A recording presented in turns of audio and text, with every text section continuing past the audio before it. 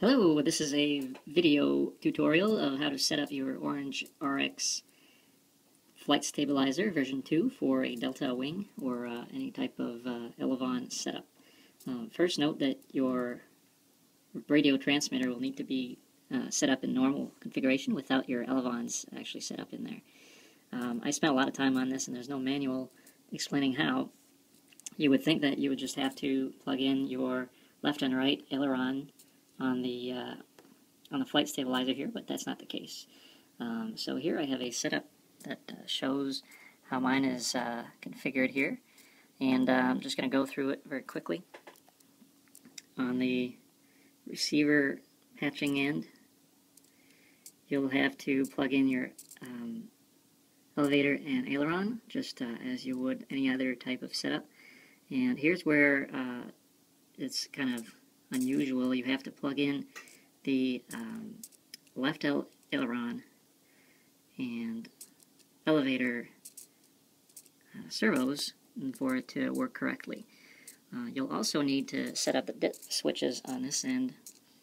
As you can see here, I've got the AUX set up so that I can control this thing with the receiver, the transmitter. But you also need to flip the Delta switch on, and there's a lettering here that will say Delta and VTail, and you want to make sure the Delta is flipped to reverse or on. Otherwise, on your receiver, pretty much same thing. So your ailerons and your elevator go to the stabilizer. And as you can see here, once you've got that set up, if you're on your wing, what you want is for this to go downwards when you're pulling on the elevator, and in the reverse direction when you're pushing on it. And that's exactly what we've got going on here. As well with the ailerons, should be going in opposite directions, which is exactly what's happening here.